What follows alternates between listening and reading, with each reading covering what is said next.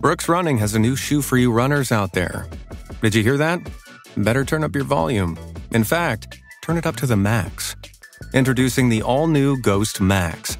It's got all kinds of things to make your knees and ankles feel protected, like Max Cushion, Max Soft Landings with DNA Loft V2 foam, and Max Smooth Rides with their Glide Roll Rocker.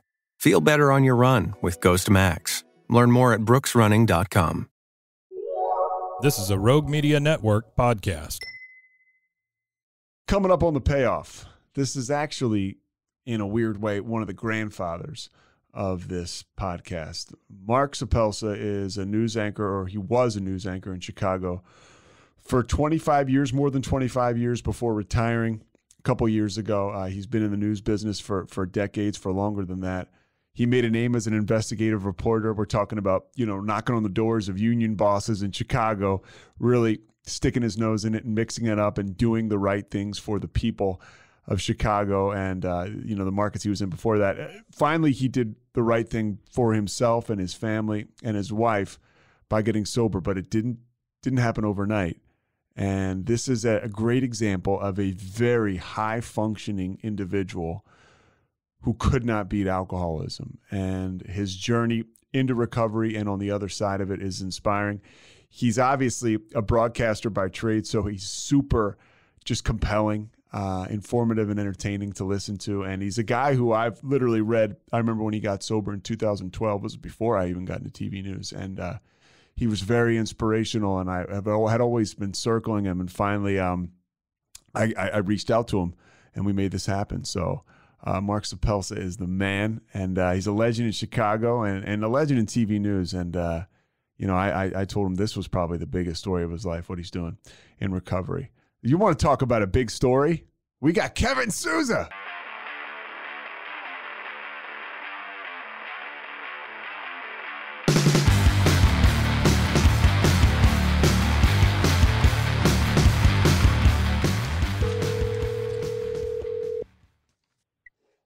Hello.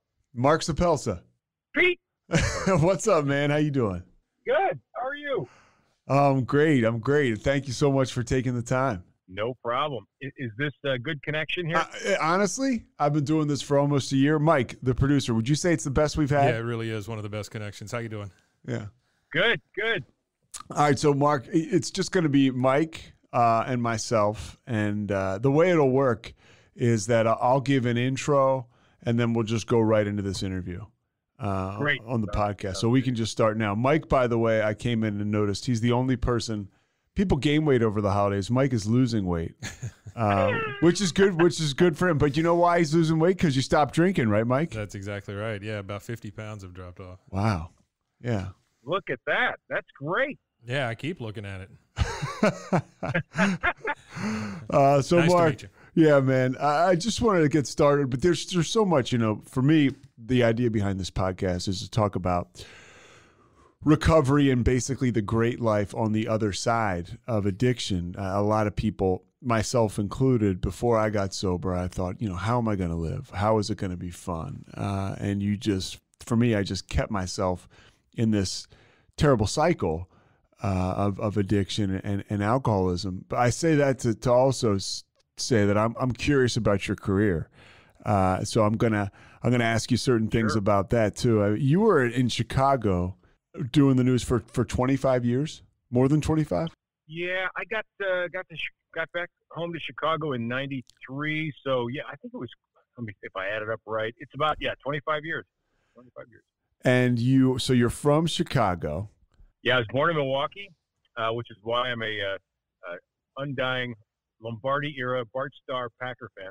Oh, really? I was talking with somebody last night about the Ice Bowl. Yeah. I don't know if you remember Dick Kay from Channel 5 back in the day. Yes. Who's passed away in the last year or so. He covered it. He was standing like in a trench coat on the roof of Lambeau covering that thing, and he still had his old ticket from that day. And I'm like, oh, I was only like 5 years old, but I would have loved to have been there anyway. Yeah, and we could see a rematch of that this year in the NFC Championship. That's how the conversation I was having came up. But so you grew up in Chicago, and right, you grew up a Cubs fan. I was just reading about you a little bit, your personal life. You grew up going to Cubs games with your dad. Sounds like a really fulfilling, picturesque childhood. You know, there was nothing to complain about in my childhood whatsoever. It was a classic suburban Chicago childhood. My dad and mom were there. They were, loving and attentive. We never wanted for anything. And yeah, even in those days of going to Wrigley Field, I would ask my dad if I could bring my trumpet to play Charge. Da da da da da da. And I took my kids to ball games too, and I think if one of them asked to bring a trumpet, I would say, well, first of all, security probably won't let us these days, but no, you're not going to, blast Charge in my ear. My dad said, sure, bring it along. And back in those days, for example, at Wrigley, you had 5,000 fans even on a Saturday. I mean, they just didn't draw. And so we could spread out, and I was, loving every minute of it with my dad, and he let me play Charge and run around the aisles and the whole bit. The Andy Frayne Usher was like, oh, cute kid. Now it'd be like, sit down, kid, or you're kicked out. But anyway, yes, it was a wonderful childhood. There's no question about it. And it had little to do, I think, with my alcoholism, other than the fact that I probably have it in my genes. Yeah. Is there any alcoholism in your family that you're aware of? Yes, absolutely. I would say it's very possible that my parents had some alcohol issues, but they never really showed it. They sort of hid it well, put it that way. My dad was a big man. He was about 6'5". He was a college athlete. And, later in years, he probably weighed 240. And so he could put away a fifth of whiskey in, a couple of nights and barely even show it. And so I think I just mimicked that. And then it wasn't until later in life, in fact, about 3 years ago, that I was up in the Upper Peninsula of Michigan, and I was going to the funeral of my godmother, who was about 80 years old on my dad's side. And one of my aunts up there said, we're going to bury your godmother here in the cemetery up here in Calumet, Michigan, right next to your great-grandfather and your great-grandmother, who came from Italy in 1894. Your great-grandfather died at age 52, and everyone talked about in the family lore that, it's because he worked in the copper mines of Upper Michigan, and he got chemicals on his hands, and he was in such pain. That's a lie. He was an alcoholic. He killed himself. I think he probably put a bullet in his head. Okay. But he definitely was drinking himself to death, and I was like, you're kidding me. So it's in our genes. And then my grandfather wasn't on that side, so it kind of skipped a couple of generations, I guess. My brother and sister, they're not alcoholics.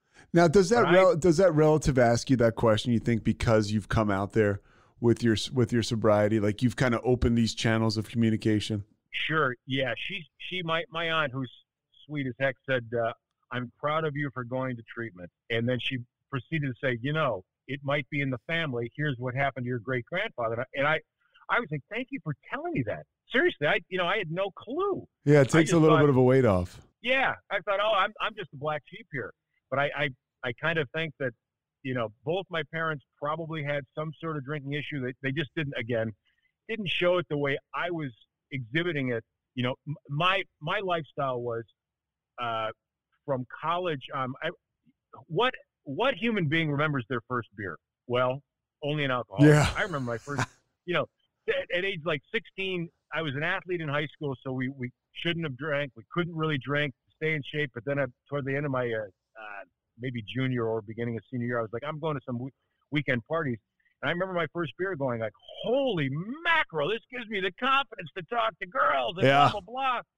And from then on, I was kind of like work hard, play hard. And that was my motto. And that was an excuse. I didn't realize it, but that was my excuse. College, there was some, I talk about it in my, with my fellow recovering alcoholics.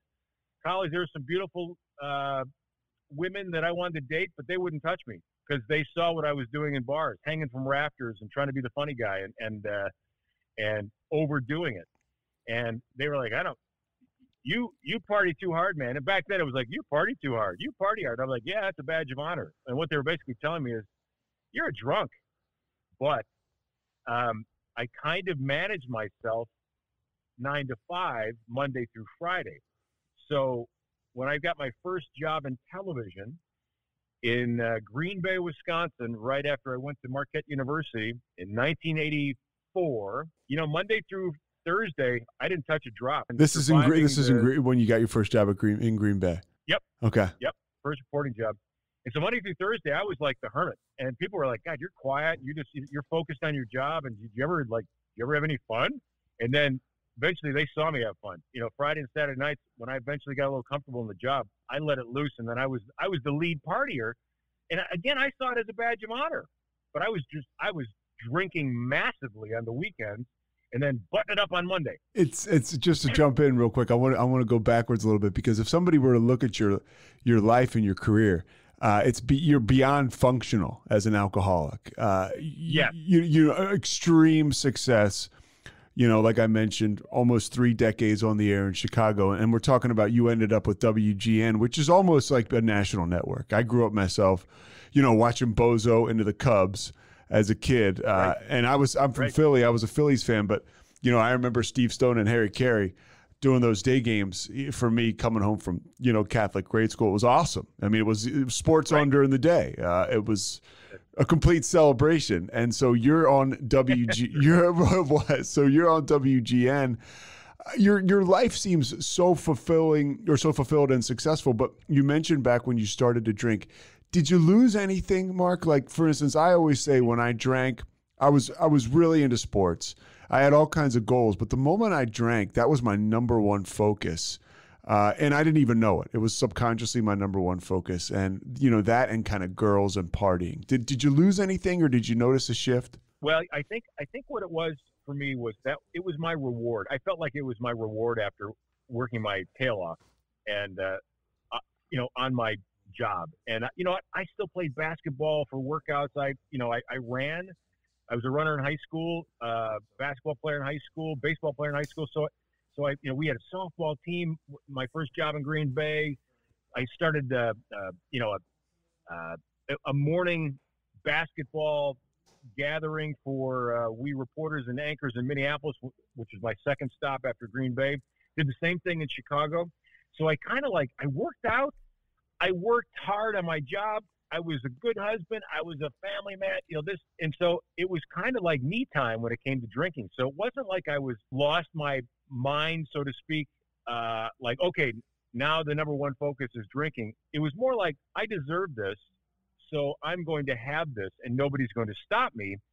And I would say for the first 2 decades of drinking, like 20s and 30s, I was pretty much in enough control that nobody really knew that I had a problem. They knew I was a heavy partier or a hard partier, but I really, unless they were not telling me straight to my face, it was more like, dude, you're fun. Yeah. And so I had no clue. My subconscious was, I'm just a fun partier, and then I'm a serious guy when I go to work. So my focus was really climb that ladder of my career. My dad kind of raised the bar for his career and his the things that he accomplished in life. So I kind of what did he do? That. He by age 12 or 13 was teaching music. He was teaching accordion at age 13, and that was paying for his first car. And then he picked up basketball. He's 6'5" by the time he was 15. Picked up basketball. He got a scholarship at Marquette. Oh wow! He was the best player in the state of Wisconsin in high school by his senior year. And so he was captain of Marquette when they played Kansas in 1958. He played against. He literally guarded Wilt Chamberlain in the NCAA tournament. Scored 6 points over him. He said, "Oh, I did it with my eyes closed because the guy was too big." He said Chamberlain dominated us, but I did okay against him. And then he went on to have a fabulous career in the oil industry with Union Oil, Union 76, and eventually owned a couple of his own truck stops. And by the time he was, 45, he was wealthy, put it that way. Okay. And so he didn't die wealthy because the truck stop competition became so great that he was, when he passed away, we had to sell the truck stops at a loss and all that sort of stuff. So there was no inheritance, put it that way. But the bottom line is he had a good career, and he was the, he'd walk into a restaurant and everybody knew who he was. And he'd put his arm around the waitress and say, "Hi, oh, good to see you again." And the chef would come out. And so he was this bigger than life image. And as my sister calls him, as a dad, he was the GOAT. He was the greatest of all time. Uh-huh. So I had this image to live up to. So I tried, and that's probably what spurred me to work my tail off, but be stressed about it. And so I think I burned off the stress by drinking at night. And then eventually, by the time I was in my 40s, I realized, drinking and driving was dangerous, stupid, and could be costing me my career. So I kind of huddled at night down in the basement in my own little office, pretending like I was doing some work, maybe doing some work, doing bills, email, this and that. My wife would say, "Hey, you gonna come to bed?" I said, "Yeah, I'll be up there in about a half hour or so, honey." She'd fall asleep, and I'd keep drinking. Yeah. And that's how my pattern went until I was 50, when I finally went to treatment, realized I needed help. It turned into, for me, I couldn't stop once I started. So, only thing that would stop me was at 3 a.m, like, holy crap, I got to get up and interview Mayor Emanuel at 8 o'clock in the morning for a project I'm working on. I better go to bed. That was the only thing that forced me. Otherwise, I might have stayed up till 6 a.m, gotten up at 9 or 10, taken a 3-mile run to clear my head, showered up, go to work. You mentioned the running, right, becomes a part of it. I was kind of the same way. I would always run to kind of clear my head, get rid of the hangover, and then you could work a little bit, and then you could justify the drinking after a day of work and after a workout in the morning. It was just kind of, it all made sense. And you do feel better after a run. I mean, it does kind of break the hangover or whatever it is. It's funny you mentioned, you had some great hard-hitting news stories. And when you mentioned your dad in the truck stop business and, the competition, I could ask you for days about that, about exactly how that got pushed out or whatever. I'm sure you have some, being in Chicago, I'm sure you have some interesting opinions there, or stories there. But what was your biggest story? It's a good question. I've been asked, like, what was your favorite story? We did, Marcia Bartell was my investigative producer. I learned how to dig to the next level from her. She was at Channel 5 back in the early 90s when I got to Channel 5. That was the NBC affiliate, right? Yep, exactly, WMAQ. And she sort of taught me, and Dave Savini, who's at Channel 2 right now, CBS 2 in Chicago, sort of taught us how to dig deeper on stories that we were interested in. And so I recruited her when I was at WFLD Fox Chicago in 2005 or so, and then recruited her over at WGN. So we worked probably 15 years together. And there were too many stories to really name one, but I would say, here's the deal. We probably won, not that awards are the be-all, end-all, but I literally threw away about 14 Emmys in the garbage can of the alley in Evanston, where we live, when we finally picked up and moved to Montana. And after I retired, my wife was like, "What are you doing?" I said, "I don't need every one of those anymore." I took pictures of them. I'm happy with them. I'm proud of them. Marcia and I did great work together, but I kept one, and it had to do with pensions being abused in the city of Chicago by union guys. I just watched this story yesterday. It was unbelievable. Yeah, and it was kind of a multi-part thing that we did. We came up, it was our sources that gave us the story, and then we called the Tribune because we were affiliates with them, with WGN, and we found a excellent reporter of the Tribune who worked with us, and we kind of did a tandem thing, and we found guys that were like, let's say, for example, they were garbage truck drivers first. Then they were moved up to the one guy was a steamroller. That's how he started out. Yes, exactly right. Yeah. Exactly. And then eventually they became head of the union, and then eventually they became the negotiator for the union. So they would basically draw like 3 different pensions when they shouldn't have been. They should have melded them into one, so the taxpayer wouldn't get screwed by somebody cheating on 3 different pensions. And we caught them doing it, and I'm not sure that it ever solved the issue because there were ways to kind of get around things, but it was a long and laborious time doing that, in which we exposed a number of fat cats, so to speak, that were tearing into the public dole and should not have been. So it was a complicated story, but we were proud of it because we caught people red-handed. You did catch people red-handed. The one guy, I guess his pension was like $160,000, and this is back, I don't know, in the 90s, right? And he is like 5 million Yeah. over the Right. that you get. Yeah. Uh-huh. Exactly. So where do you get, and we'll get back to the alcoholism, but this all kind of wraps in together, because for me, it's kind of mind blowing.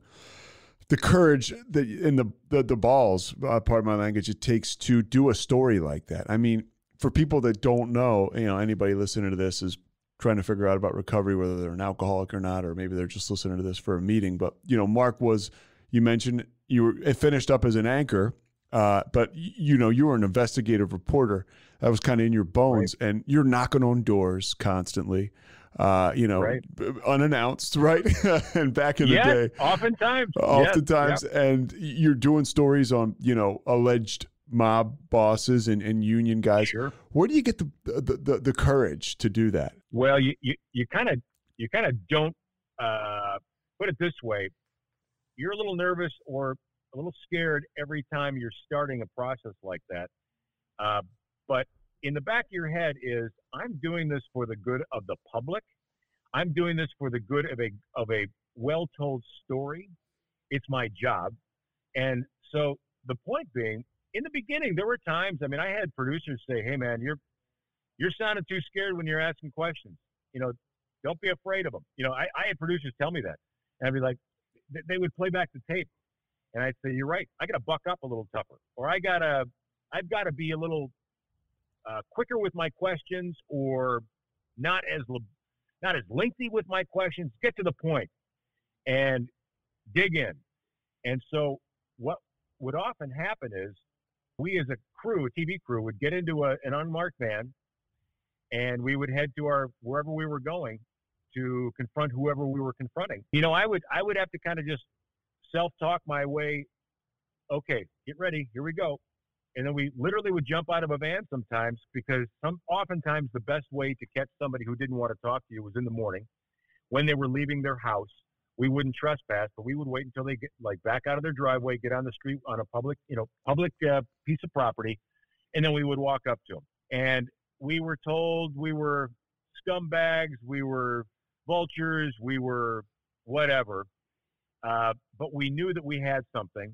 And so I think when somebody pushed back on us, it made you kind of push a little harder, saying, well, wait a minute, you're hiding something, and you're cheating the public. And the public needs to know this. And so your fear would drop, almost like, I would imagine it's like being on a football field, and here you go. It's a big playoff game, and you're set for the kickoff. And after that first hit, your nerves go away. Okay. Yeah. And it was kind of the same way. You jump out of the car with a microphone, and you blast somebody with excuse me, sir, I understand that you're cheating on this, or I understand you did this. I believe you did this. Is that true? And after your first question and the first answer, whether it be F you, get out of my face, or I don't want to talk to you, then your nerves would drop. But there's no question, I had some sleepless nights preparing for what was going on the next day. Was there any contentious exchange that people in Chicago remember, or that you'll never forget, a particular one? Actually, this had nothing to do with investigative stuff, but I'm not sure there's video anymore, because it was back early on. But I had a one-on-one with Jerry Springer on Channel 5 in 1990. It might have been 7, and that's it. It was kind of an historic moment on television at the time, because Jerry Springer came on to Channel 5, hired by our management to be a commentator, and Jerry lasted about 3 days doing commentary because the heat got so bad. They hired him to force Ron Majors and Carol Maureen to actually quit in protest. And Carol first did. And those are two reporters or anchors? They were the two main anchors at Channel 5 at the time, probably number one in the market at the time. But the management didn't like them because they had too much power. So Jerry came on and basically mocked Carol Maureen, the lead anchor woman, as being a high priestess of journalism.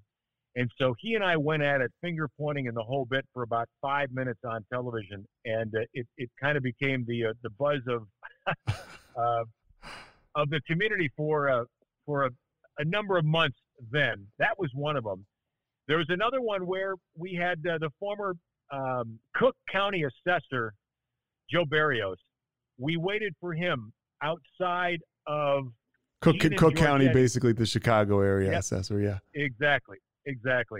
And we were outside of Gene and Giorgetti's, one of the famous steak joints downtown. And he came out what we believe was, it appeared to be having a few too many drinks at midnight. And we were getting him on a number of things that we had in his job. But we also asked him why he was getting into his car after being at Gene and Giorgetti's drinking all night. And that was kind of a fun, unusual, and put it this way, colorful exchange at midnight on the streets of Chicago. And that's the kind that was the kind of classic stuff we had to do, is sit there and wait for hours. And sometimes you came up empty, and sometimes you hit the jackpot. We'll get back to this conversation in a second, but right now, a word from our sponsors. Brooks Running has a new shoe for you runners out there. Did you hear that? Better turn up your volume. In fact, turn it up to the max. Introducing the all-new Ghost Max. It's got all kinds of things to make your knees and ankles feel protected, like Max Cushion, Max Soft Landings with DNA Loft V2 foam, and Max Smooth Rides with their Glide Roll Rocker. Feel better on your run with Ghost Max. Learn more at brooksrunning.com. So now you're hitting the jackpot career-wise. You're revered in Chicago, which, by the way, it's weird to be in big cities now, I think, just because we're coming, the pandemic and all that stuff. But Chicago was probably never hotter, in the 90s, the Bulls, all that Right. great stuff. And you're a man about town, but you're kind of living a lie as we get back to the alcoholism. Or are you? You tell me, did it feel like you were living a lie? Sure. I didn't really know I was living the lie until, I think I realized at some point that I liked to go out afterward or go home quickly. In fact, sometimes I would drive home Lakeshore Drive on a summer night with my little convertible top down, and I'd have a red Solo cup in the car. And you know what I had in there was, either a wine or a martini or whatever that I would mix in the garage of work when nobody was looking from my trunk. And I would sip it on the way home and drive about 45 miles an hour on Lakeshore Drive on a beautiful night. And by the time I got home, hopefully the kids were in bed. My wife took care of that, blah, blah, blah. And I would, just sneak so that was living a lie. No question about it. And then when I stopped doing that because I was afraid I was going to get caught drinking and driving, guys would say, hey, want to go out, blah, blah, blah, blah, blah. And I would say, nah, I got to get up early tomorrow, for this and that and the other thing. No, I was living a lie because I was going straight home and finding my way down to the basement office there and lighting myself, I used to call it a party for one at, 11:30 at night until however late I could stand it before I had to go to bed quickly to get up and start the next day. And so I think I really realized I was living the lie when probably the last 3 years before I went to treatment. And then the final night was May 3rd, 2012. And I made a mistake. I was covering my tracks every night. And I made a mistake, and I was out on the patio with a cigar and probably 2 bottles of wine out there. Had a third bottle of wine going inside. I came inside and the house, and I accidentally, you know how you set an alarm like an ADT alarm, and it goes, dee-dee-dee-dee. Uh-huh. Well, I set that alarm, dee-dee-dee-dee, and my wife heard it, and she thought maybe the alarm was going off. And she looked at the clock, and it's 3 a.m, and she thought I was in bed. So she reaches over for me. I'm not there. She comes running downstairs saying, I think somebody's breaking in. And no, it was me setting the alarm, and I sat in a chair, and I fell right to sleep before she came down. So that's how drunk I was. Yeah. And she shakes me and says, hey, the alarm, I think the alarm went off. What are you doing down here? She had no idea. I was hiding the bottles. I was hiding everything. Yeah. Now, how well And did she you said, hide "What?" it from her? I would say when it really got heavy, the last 3 years, there were times I got caught here and there, like we would be here in Montana at our cabin where we now live, but we would come here for vacation and, like let's say summer or Christmas holiday vacation. And she'd say, man, that wine went straight to your head. How much have you had to drink? She'd have. Because you were hiding it, right? Different bottles everywhere. Oh, yeah. Oh, I had them everywhere. And so I would run downstairs to put hey, I'm going to go put water in the Christmas tree downstairs. Well, no, I'd put water in the Christmas tree, and then I'd put another drink in my tumbler, and I'd come back upstairs, and I would, she had no idea. I'd hidden here, hidden there. And every once in a while, I'd overdo it, and I'd get caught, and I'd say, yeah, I think I didn't eat enough. I would have some lame excuse. She would kind of say, well, be careful. I don't want the kids to blah, blah, blah. And the kids said, when I went to treatment, they were like, Dad, I think I saw you drunk once, maybe at like a birthday party of yours or something like that. And I was like, yeah, I used to hit it very well, kids. And, my wife saw it more than they did, clearly, but she never really suspected that I was doing it late at night after work like that. I would crawl into bed. I would have all kinds of sneaky ways the last couple of years. I'd crawl into bed, we'd talk, we'd have a great conversation. And then as soon as I heard her breathing like she was falling asleep, I'd sneak out of bed, and I would, maybe pretend like I was going to the bathroom, flush the toilet, make some noise, and then boom, scoot downstairs and start my party. When did you realize you were losing control? I would say probably the last 6 months before I went to treatment when I was 50, almost 50, and 2002. So yeah, I was approaching. I was about a month away from 50. We went for Christmas vacation. We did something different. We used to go to our cabin here in Montana and ski and everything else. We did something different that year. We went to we went to Argentina, I think, with the family, just the 2 kids and my wife. And I had a moment with a taxi cab driver in Buenos Aires where, we were going out to dinner, and I jumped in the shower and I did my usual. I grabbed a couple of beers in the shower. Mm-hmm. So I'm getting lubed up while I'm shaving and, this and that. So I'd had a couple on an empty stomach. And so by the time we got in the cab, I was feeling good. And we got in the cab and we're driving. My kids could speak Spanish and I could barely speak Spanish. So they were communicating with the taxi cab driver. And he drives us about a mile and then says, tell me again, which restaurant? And then basically says, no, I can't go. I'm not going to go there. I have to let you off here. And I got pissed off. And I said, wait, what's he doing? And he said, oh, he can't drive that far to the restaurant, so he's letting us off here, so we have to find another cab. And I was like, that's bullshit. And so I started kind of letting him have it in English. And my daughter squeezed my wife's leg and said, Dad's making me nervous. What's going on here? And it's because I'd had a few in me. And she pulls me aside before we did get to the restaurant and said, you scared Ava in the taxi when you were yelling at the taxi driver. And I was like, yeah, that was kind of uncharacteristic of me. And I don't know why I'd lost a little control like that, but I was realizing that then, I think this is getting the best of me. I think this alcohol is getting the best of me. And my wife was beginning to tell me that I was becoming a little distant. And even before that, and then after that, and I realized then I only had a couple of months in me and I had to do something. Yeah. And I remember thinking, why? As an alcoholic, you're thinking, why wouldn't I just stop then? I couldn't. Yeah. I didn't know how to stop. Yeah, I didn't understand the 12-step program. I didn't know what Alcoholics Anonymous was. I knew nothing. I thought it was all a bunch of that's for smoky old men who cigarettes and this and that. I don't know who's going to help me. I don't know how to do this. And so I just kept going. I get super grateful because, my brother got sober before me. It's in my family like you. So I saw the change in him. I had a friend who got sober when we were real young. And there are a lot of people out there kind of walking the path that you did. They have no clue what this thing looks like, the recovery thing, the positivity of it. It's great that people know that you're sober today, but some guys are just like you and they choose, and it's their complete right, to stay anonymous. People have no idea the superstars and the characters and the colorful guys and girls that are running around there sober. We just don't know. Right. That's right. It's exactly right. And you said in the beginning of this podcast that your sobriety at the point of getting sober, you were worried about having fun anymore. And no question about it.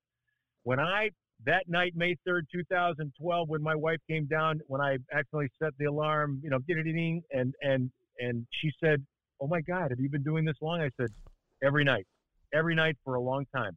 And she was embarrassed and sad that she didn't know. I said, go take a look at the recycling bin underneath all the newspapers. And she opened them up, and there was a week's worth of bottles because our recycling would come every week out in the back or out in the side of the house. And I had, I don't know how many bottles for about 6 days out there. And it was, massive amounts that I was putting away and hiding underneath there. She came in crying saying, do you need help? And I said, I think I do. And that was the first time I admitted it. First time. And I realized right then that I gave up my drinking card. Right then. I was like, oh, my God, 3 a.m. Here I am. I'm kind of sobering up because I was shocked that I was caught and shocked that she was actually being, she was being loving, but she was crying like, oh, my God, this is falling apart. Are you okay? Do you need help? Oh, my God. And I was like, yes, I think I do need help, but I don't know what to do. But in the back of my head, I said, oh, my God, I gave up my drinking card. I have a couple of ball games I was going to go to this weekend, and it's going to be no fun, or I got to cancel them. Oh, no. Yeah. And that was a big worry of mine. X amount of months later, I realized I could still have a lot of fun and be sober. But it has taken me a fairly long time to realize this wasn't just a drinking disease. This is a thinking disease, and that my thought process and my personal defects were my main issues, not just the drinking. And I would drink to kind of hide my personal defects, my people-pleasing, my stress over work, all those triggers that were like the way I handled stress, or the way I handled anger, the way I handled even small things like little road rage issues, like, it's taking me forever to get to work because of this traffic. I would drink over those small things, or how people treated me, or how I treated them, or I treated somebody at work poorly because I was just an angry cuss that day. And I would feel badly about it. Instead of addressing it to them personally, one-on-one, I'd go home and drink about it and think, I got to be a better person tomorrow. Did you ever skirt any major consequences, or have any major consequences? Well, basically, my marriage survived and my family stayed together, and I consider that skirting what could have been major consequences. Yeah. Because I was just neglectful. As I remember my son being like when we were playing catch out in front when he was about 10, and I was just I was hungover and my mind wasn't in it, and he was like, Dad, what's wrong with you today? And I can't remember if I was like maybe on my phone, or I was whatever I was doing, I was just not being attentive. And I remember those moments that really burn inside you. Like I think my son was sick one time when he was about 4, and my wife said, hey, on your way home from work, please get some NyQuil and some this and some that. And I was quietly sitting at a bar by myself after work, slamming a few down. I was like, oh, yes, honey. I walked outside, pretending like I wasn't in the bar. I was like, yeah, I'm just walking to my car at work. Yeah, be right home. I'll be home in a little bit. It took me about an hour and a half to leave that bar. And my son was sick. And now I can look back and go, well, it was probably just a nasty cold. But the point was, I sat at that bar for an hour and a half when my son was sick. Yeah, you are an upper crust alcoholic with a great job and a great family. But at the same time, we share those same, characteristics as the bottom of the barrel drunk, and That's right. You mentioned your wife saying you were distant. It's the number one relationship in our life. At some point, That's right. It takes over, and it cuts off relationships to, spiritual relationships to our wives, our significant others, Sure. our kids. I want to ask you, I was lucky enough to I have public figures on here from time to time. And I was talking to Ryan Leaf recently, and he mentioned that, when he had to get sober, or when he got in trouble, he suffered a consequence. He was public. So it was public. Yeah. It was out there. I mean, you owned it. That night, on May 3rd, 2012, you tell your wife, that's it. The jig is up. You tell her the truth. And how far away from that moment is it to when you pack your bags and you head off to Hazelden in Minnesota? Oh, by the way, you're going back to Minnesota now, but you're going there for treatment. That's right. Yeah. That's right. It was probably, I think that was a Wednesday or Thursday morning at 3 a.m. And by the time Saturday rolled around, I was driving up to Hazelden with my whole family. So did you go to work the next day? Yes. So what I did was on that Thursday, I called in sick, but I called my main bosses, my top 3 bosses, the general manager, the news director, and the assistant news director. And I said, I'm calling in sick, but I want to meet you guys in your office, so I won't walk into the newsroom. What's a good time? And they said, how about noon? And I said, everything's okay, but I'm calling in sick, but I have something I want to share with you. And so I typed up my letter to my colleagues and basically said, I am going to treat, because by that time we had secured Hazelden. and I was going to check in on that Saturday. So it was probably like a day and a half later. And I said in my letter, which Robert Feeder, the columnist, the Chicago TV critic columnist, printed. I didn't give it to him, but I knew that somebody would You figured, probably yeah. sneak it to him, which was just fine. I was okay with it. And I said, I explained everything as best I could. I said, I'm going to treatment. I believe I've got a drinking problem. I've been hiding at night from my family for years, and I finally have to stop doing this. And it's affected my relationships, my work, my this, my that. And so I typed it up, and I sat down at the board, like the board table of my general manager, with my news director right across from me and my general manager across from me. My assistant news director was not in the building at the time, couldn't be there, but I slid the papers across, my story across to them, and it was a one-pager, easy to read. I said, please read this. My general manager gets tears in her eyes, and my news director says, oh my gosh, I thought you were a teetotaler. I had no idea. Wow. And I said, Greg, that's how hard I've tried to hide it. I value my work and my relationships as best I possibly can, very close to my best. So I tried really hard to hide this, but I can't hide it any longer. And they said, do what you need to do. And I said, okay, take this letter, type it up in the computer, send it out to my colleagues. I'm sure it'll go to Robert Feeder, so it'll be public soon. And it was within minutes, which is fine. I wanted to tell the story the way it really happened to me. I didn't want rumors and this and that, because I consulted with a very good friend of mine who also is 30 years in recovery, maybe more, Ron Majors, one of the main anchors, in Chicago, now retired as well. And Friday morning, I had breakfast with him. My wife actually suggested it, saying, why don't you have a meeting with Ron to see what he would say and do? Because he was in recovery 30 years before that and had been straight sober for that long. So he made some nice suggestions to me. And he said, you don't have to tell anybody. You could just say you're going on assignment for a month. And I felt, and that was fine advice, but I felt like somebody was going to find out. Nobody would believe I'd be gone for a whole month. It was also the May ratings period, and no anchor's gone for the whole month of a ratings period. So I was like, I'm gonna just lay it out there and tell people exactly what was going on. I was drinking at night, and I can't do it anymore. And so that was it. And it went to the colleagues, went to Feeder, went public, and then I was gone for a month. And then I came back, and I just asked the bosses when I came back a month later, my first night on the job after treatment, said, do you mind if I just take 15, 20 seconds after Tom Skilling's weather and kind of explain on camera where I'd been and who I am? And so I just said, hi, I just want to reintroduce myself. I'm Mark, and I'm alcoholic. No shit. Yep. And I said it on the air, and I said, I just came back from treatment, and I'm hoping to start a new sober life. And I've been sober more than 35 days now. And thanks for your patience. And I'm back, and I'll never say anything about it again. But I just wanted to tell you that's where I've been. And so, I had some trolling online, like, oh, you're a drunk. I always knew you were drunk, or if they didn't like the work I was doing, or if I had if I had investigated them, they were getting me back online, like, you drunken asshole. But for the most part, it was everybody was really supportive, and it was. I found love from viewers and colleagues alike. A lot to unpack just from that right there. I got so much to ask you, but I'll ask you a couple of things that come to the top of the mind. Sure.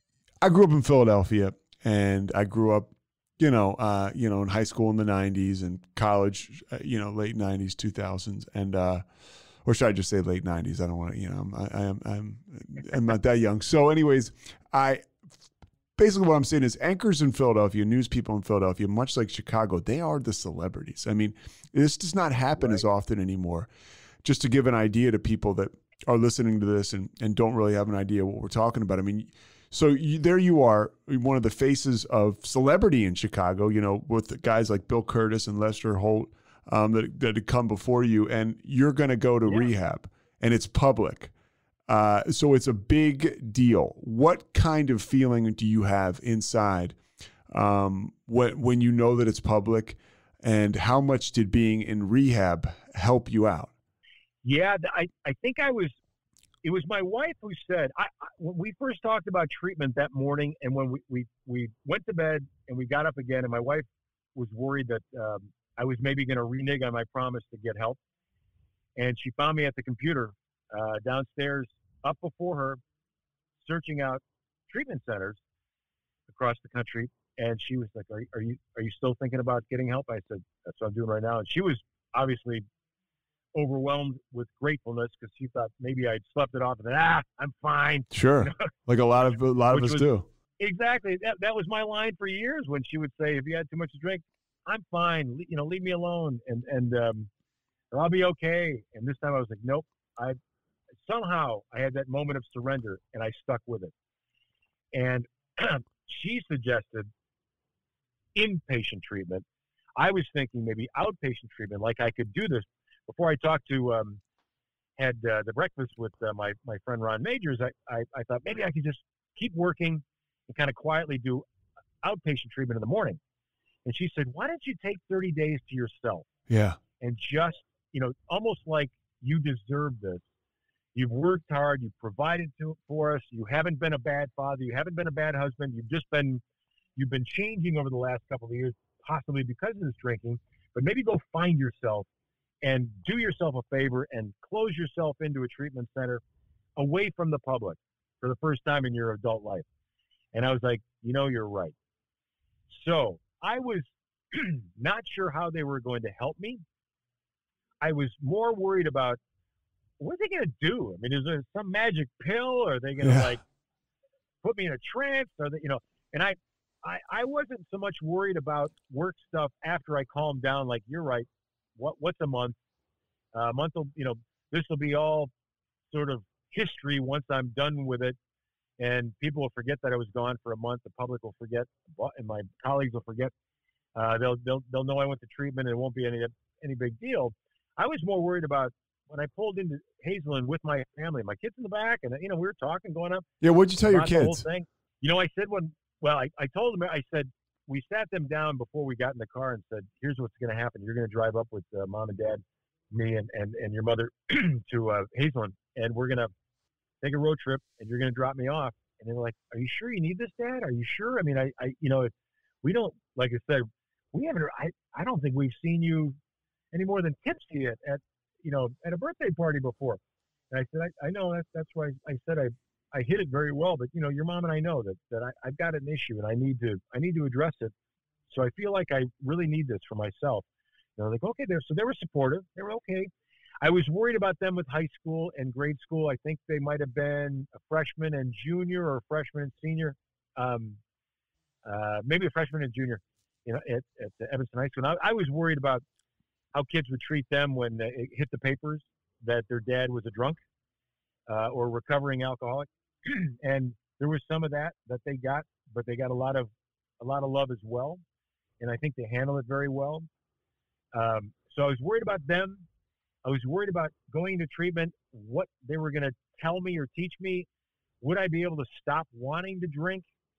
And by the time I got to Hazelland, I had not had a drop for 2.5 days. So I knew I could stop. Yeah. But I didn't know if I could continue to stop and how they would do that. So I said, when I pulled into the parking lot at Hazelland, I said, I don't know how they're going to get Dad to not want to have a glass of wine tonight at 7 o'clock at night, but here goes nothing. So I grabbed my bags and I give them hugs and kisses, and they're crying, kind of tears of like, oh, this is great, but this is sad. I'm like, don't cry. I'll figure this out. And I went to treatment, and I didn't talk to them for several days because that was kind of the rules of Hazelland. Yeah, that's how I went to a place called Karen. It was the same way. And that's kind of why I asked because you're kind of cut off in the best way possible. And absolutely. Yeah, and I was not high profile. You were and are, and that must have been a great place to go to just clear your head for a little bit. And this is just my experience. And you really do. Things start to change. I started to become vulnerable. I'm a 12-step guy too, AA meetings all the way. And I started to share in those 12-step environments, and I started to feel good. And I realized, okay, this is going to work. So by the time I brought my head up, you know, and you, like it says in our literature, you open the hatch and you come up. I did feel like, okay, I can face some things here. I'm because what I'm doing is right, and I know I can. If I keep working it and this feeling continues, I can get through anything, or I should be able to. Yeah. When I got to Hazelland, and remember I worked in Minneapolis TV for about 7 years between 1987 and 1993 before I got to Chicago. Hazelland is only about 40 minutes out of Minneapolis. So when I arrived at my house in Hazelland, up on the bulletin board was an article about me already. Somebody had posted, because the Minneapolis Star-Tribune, one of the columnists had gotten wind that I was going to treatment in Hazelland, because I had told people I was going to Hazelland. So you get to Hazelland and there's an article about you on the bulletin board? On the bulletin board. That Talk about humility. This guy, right, exactly. That this guy's coming to treatment at Hazelland, and somebody in the house, because we used to get newspapers delivered to the treatment house, and somebody cut it out and put it on the bulletin board, basically saying, this guy's coming to our house, guys, FYI. And I don't know why they put it on the bulletin board. I don't know if it was like I don't know why a fellow house member would do that. Well, we are talking about the first 30 days of sobriety, right? It's not exactly the mental board of health yet. So somebody gets that, who knows? They're probably breaking your balls or whatever. Exactly, and that's what it was. I think. I think it was kind of like, we got a celebrity coming in. Let's see how he handles this. And so I saw it and kind of ignored it. And then somebody pointed it out, and I said, "Yeah, I saw it. I am who I am, guys." And and when it was time to tell them my story, I think they realized I'm not there. I think some of them thought, "Oh, celebrity trying to clean up his, like his image and this and that, and he's not really here for real reasons." I got a little bit of that in the beginning, like, "Are you really an alcoholic, or did you get caught like, driving drunk one night? Now you're trying to pretend like you're sobering up and cleaning up your act so you can get back to your TV world." I said, "No, I got a big problem, guys." And I explained my story, and they're like, "Holy shit. Yeah. You're real.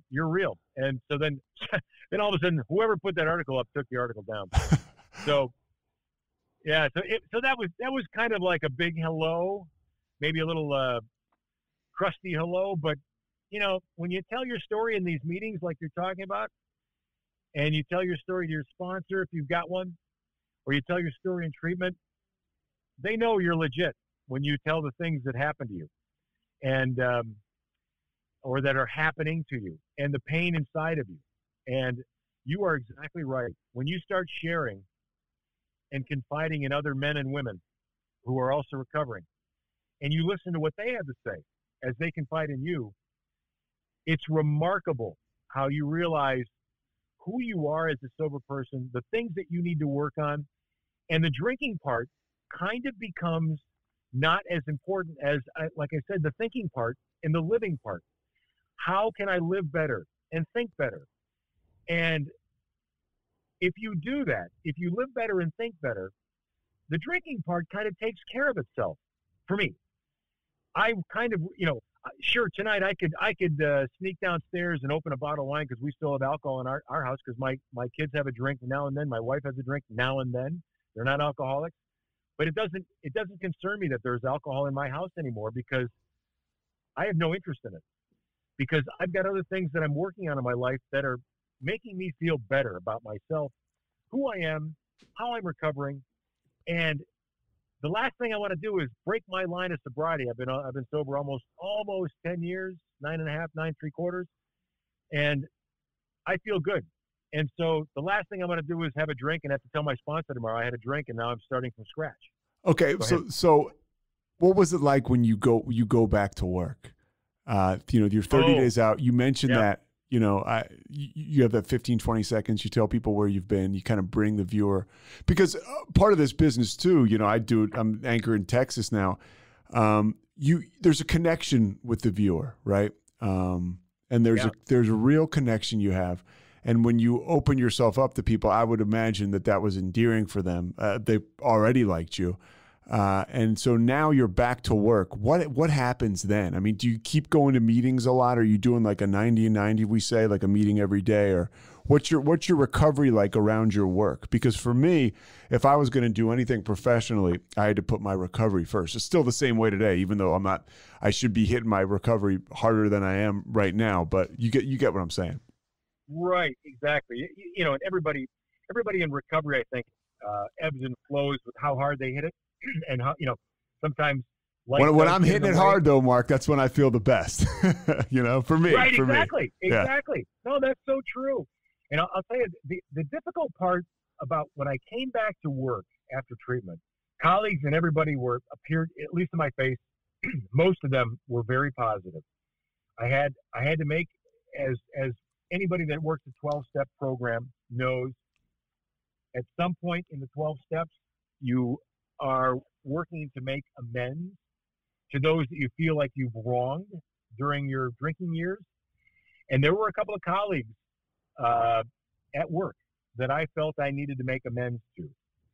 And I will tell you that I was so green in recovery and kind of so unsure of myself. I wasn't drinking.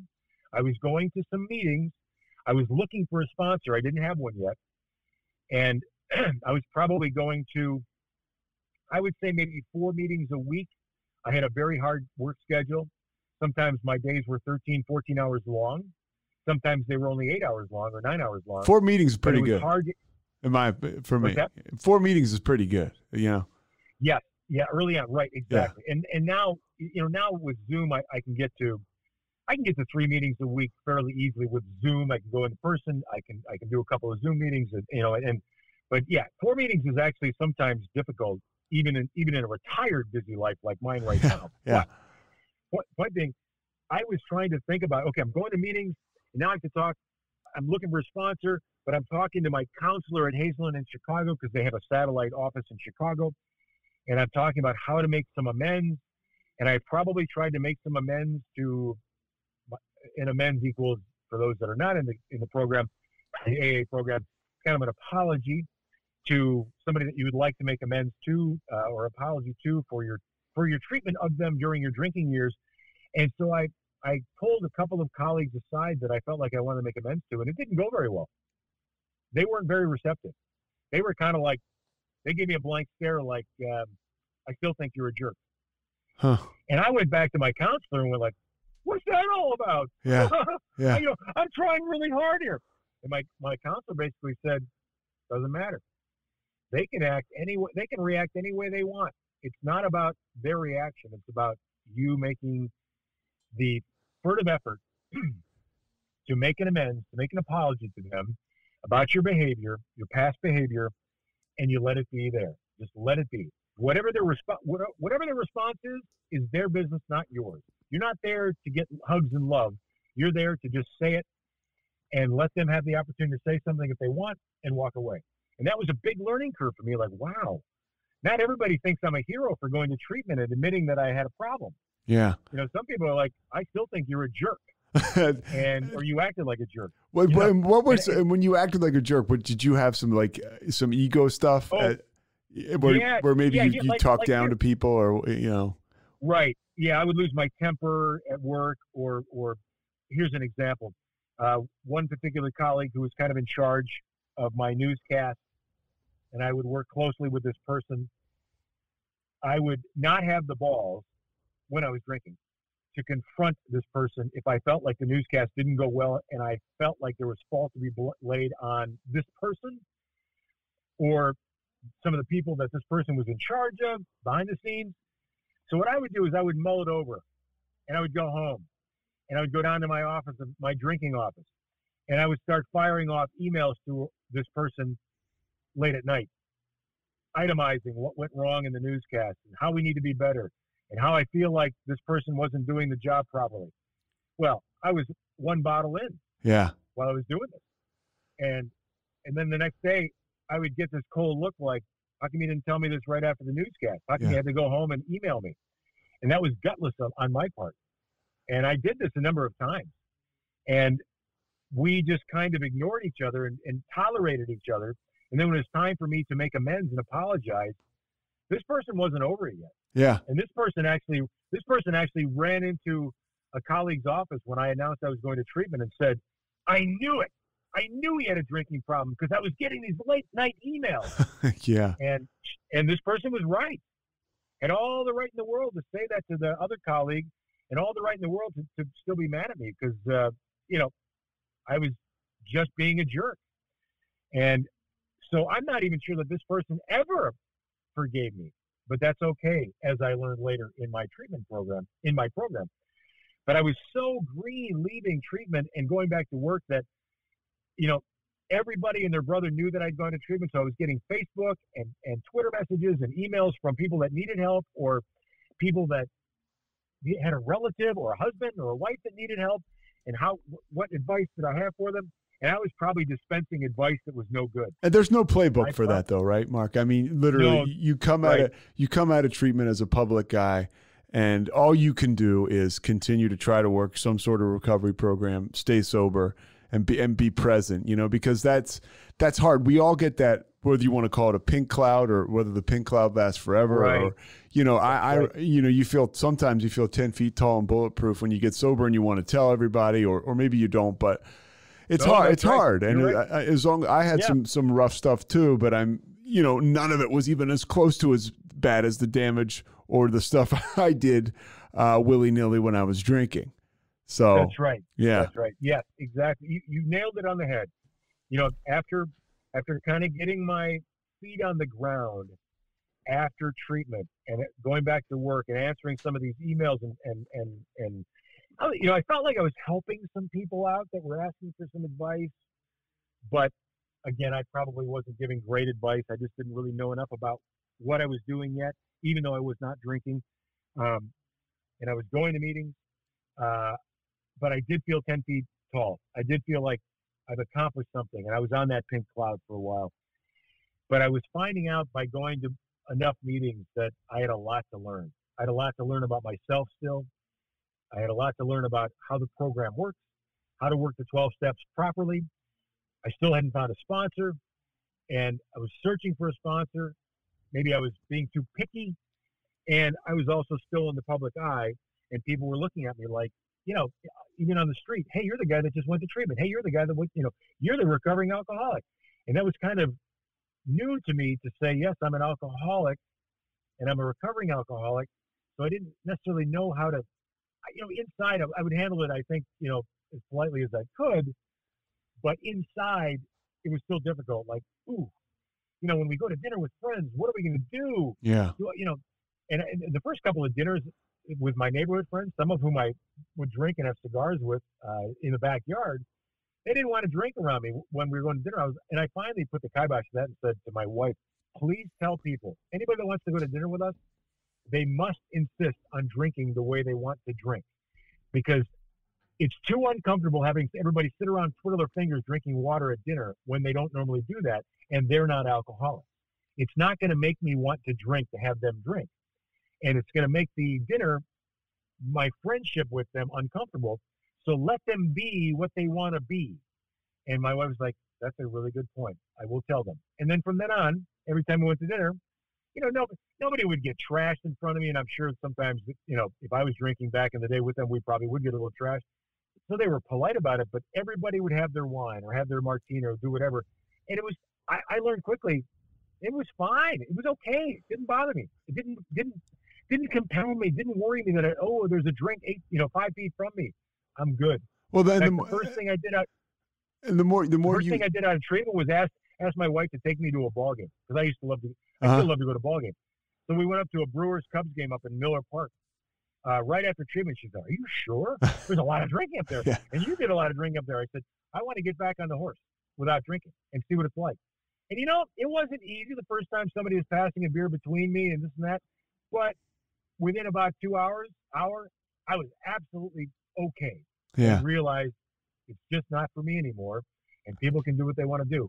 And I kind of realized then I could still have fun and not drink. Yeah. And you're hanging with your wife, and that's somebody who you obviously have a strong connection with, and you're reestablishing that connection. But you mentioned hanging out with friends, and how much they're going to drink. When you stay sober long enough, like you have, you realize that anybody you hung out with that was just getting trashed when you were hanging out with them, they just kind of fall off. Doesn't mean there's anything wrong with them or whatever, but Right. you find yourself hanging out with savory characters, people you find interesting without the alcohol, and it all kind of works itself out. That's a vision that I didn't understand when I first got sober. A couple more things. I've taken you over the hour, but this is quite compelling.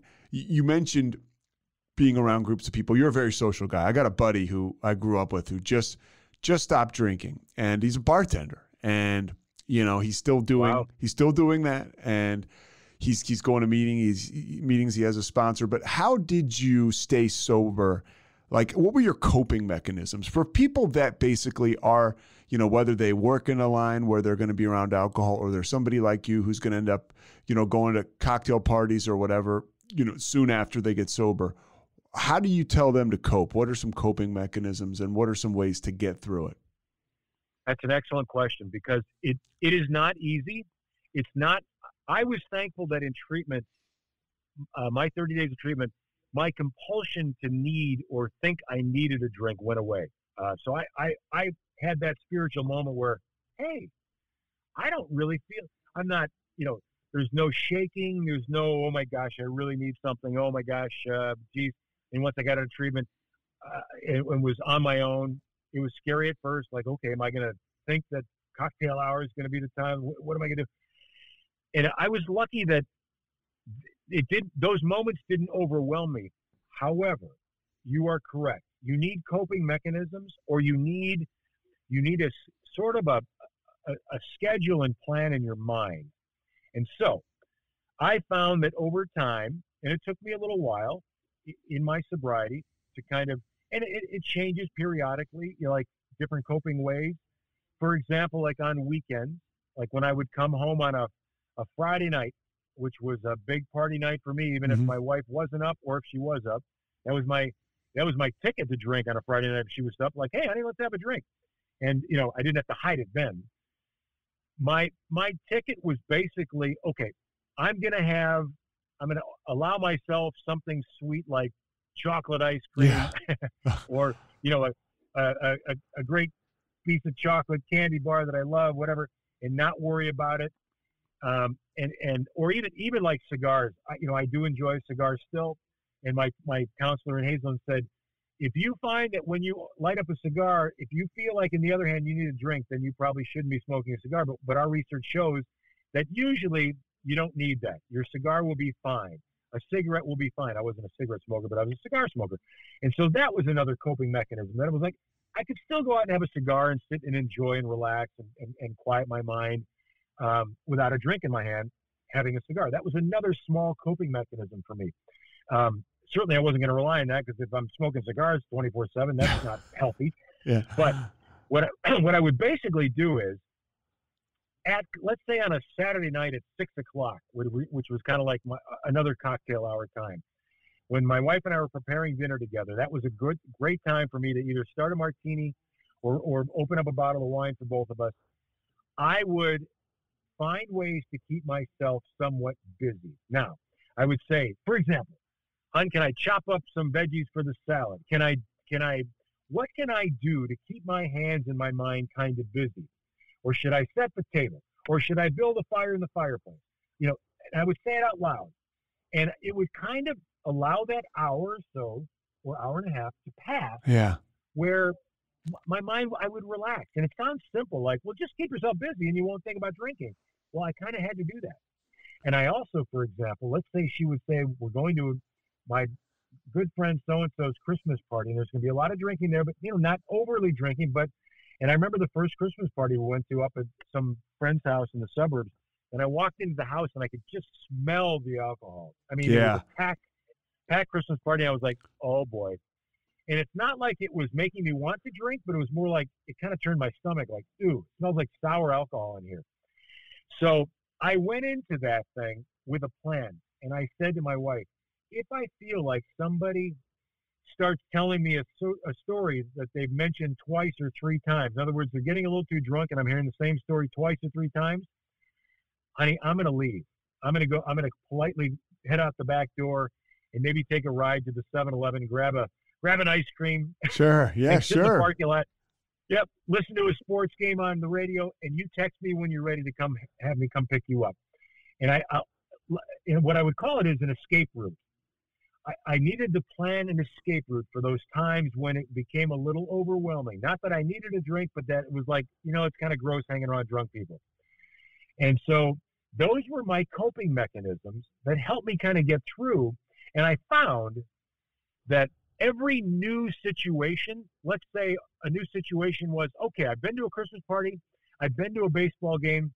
Another new situation might be like a company party, like at, let's say the boss is throwing a bash on his boat on the Chicago River.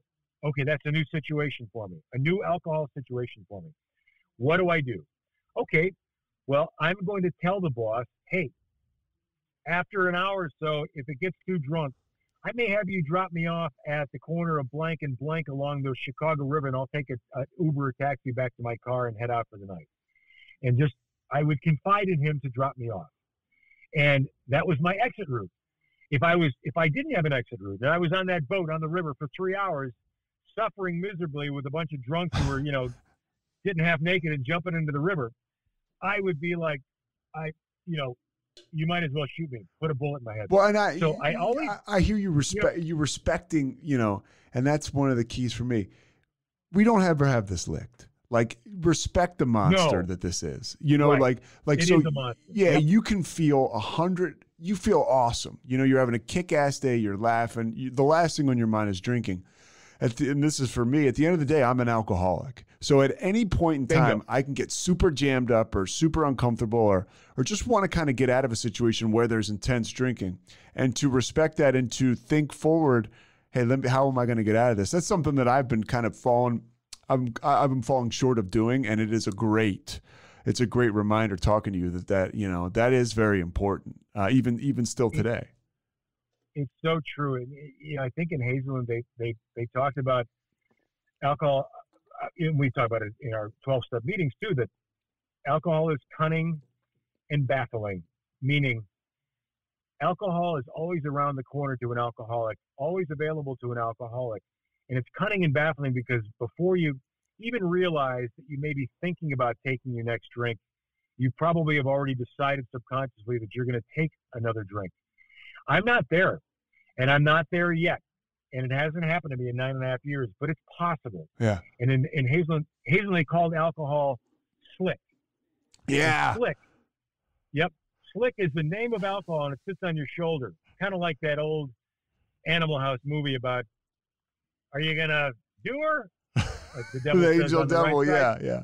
Right. Uh-huh. Or is the angel saying, "Now, come on, be a good boy. Don't be a bad boy to this young lady that you're meeting here." And the devil's on the other side going, "Come on, what's it gonna hurt?" And slick is the devil saying, "Come on, what's one drink?" And as we all know in this plan of recovery, this 12-step program that I'm working, that you're working, one drink, they say, leads to worse abuse of alcohol than the last time you stopped drinking.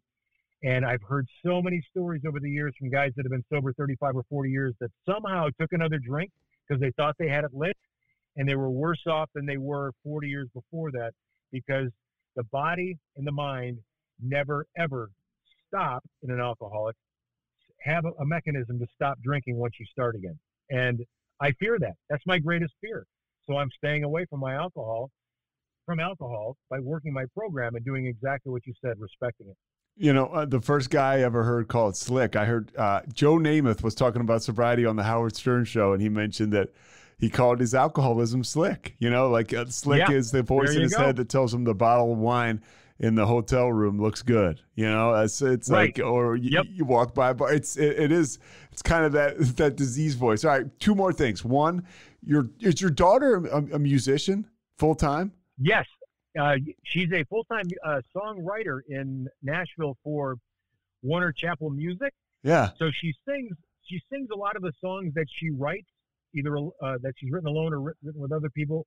She sings them at various things called Writers' Rounds in Nashville, which are these great events where you go to a bar or a venue where great writers in Nashville will get together and say, I wrote this for Garth Brooks, or I wrote this for this.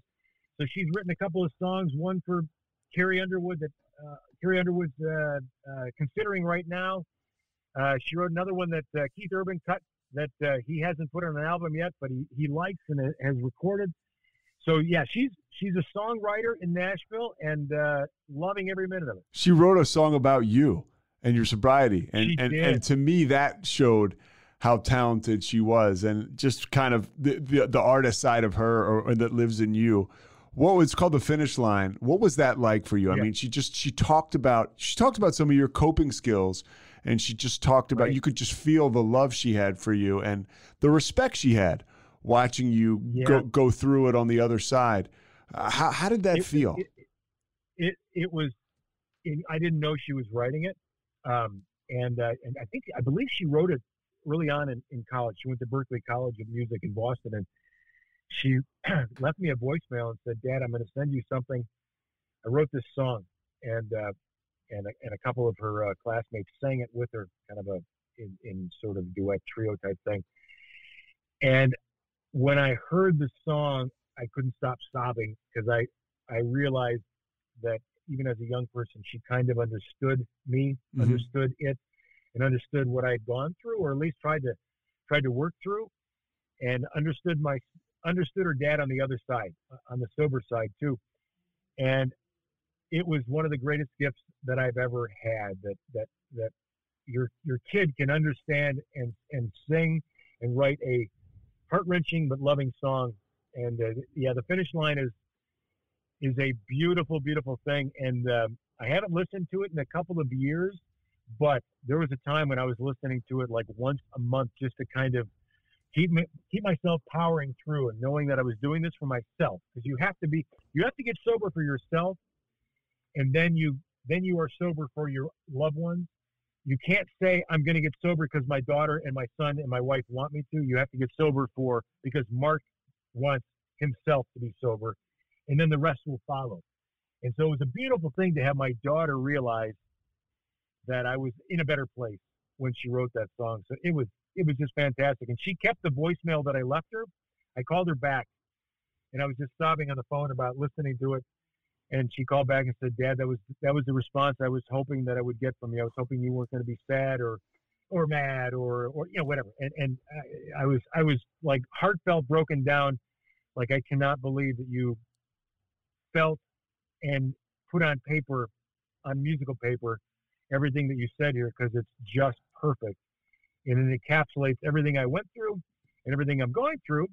And it's not for me. It's more like it was empowering to me, and it was just a beautiful thing. Yeah, a great gift. Thank you for mentioning it. Yeah, we're going to throw it up here.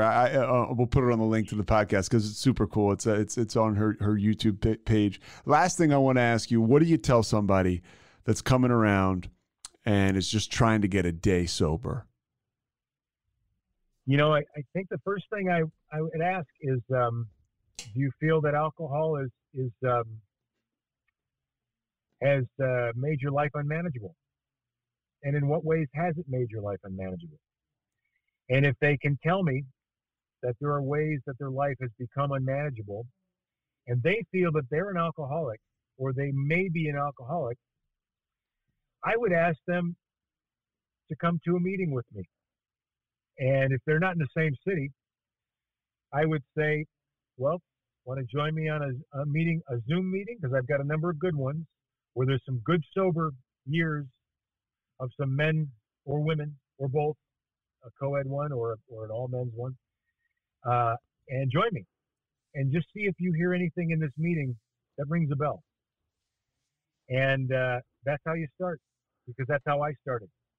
And then I would tell them my story. And that's all I can do, is tell them my story.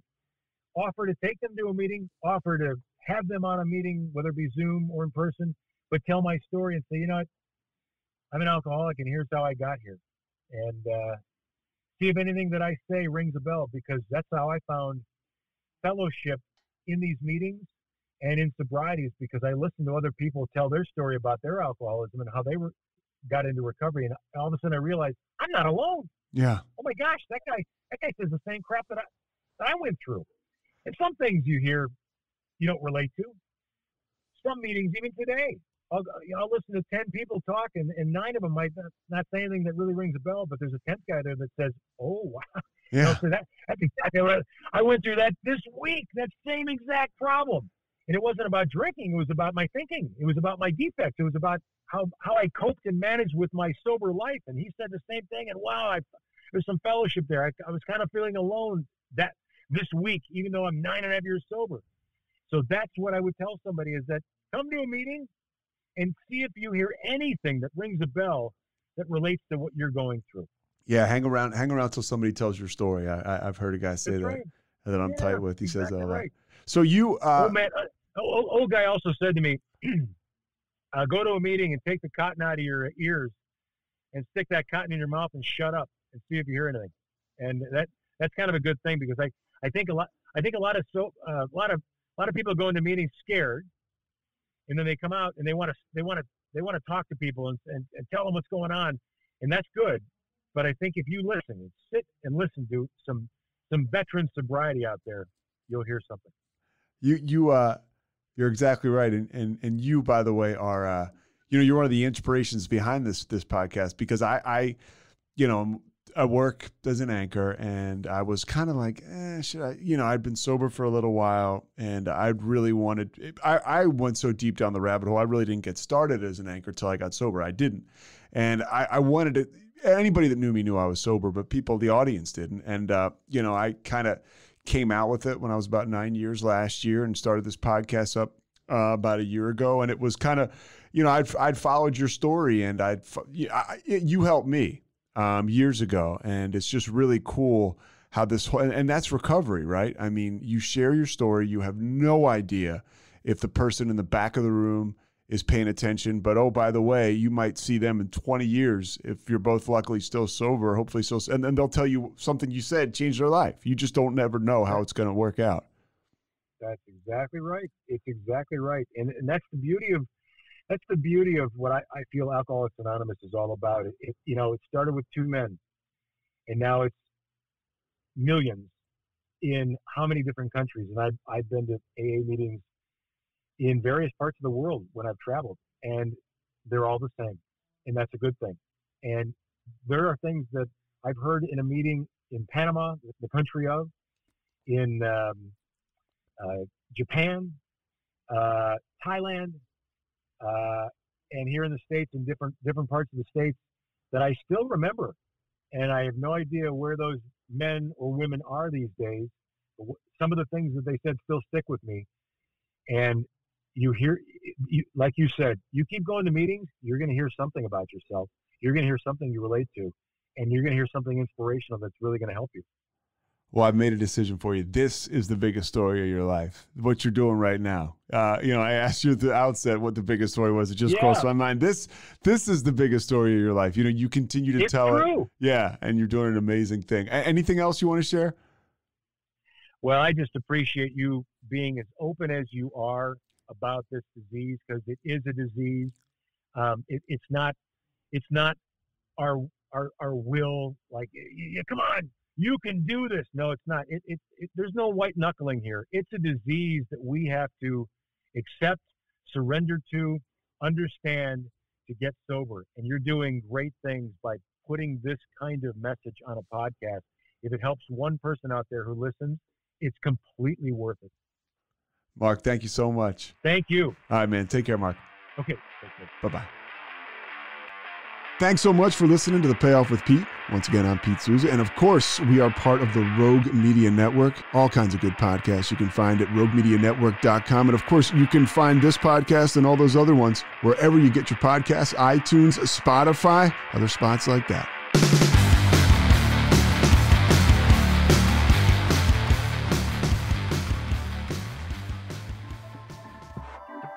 This has been a Rogue Media Network production.